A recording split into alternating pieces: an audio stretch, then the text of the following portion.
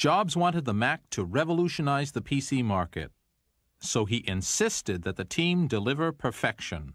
Steve was upset that the Mac took too long to boot up when you first turned it on. So he tried motivating Larry Kenyon by telling him, well, you know how many millions of people are going to buy this machine? There's going to be millions of people. And let's imagine that you can make it boot 5 seconds faster. Well, that's 5 seconds times a million every day. That's 50 lifetimes. If you can shave 5 seconds off that, you're saving 50 lives. And so, it was a nice way of thinking about it. And we did get it to go faster.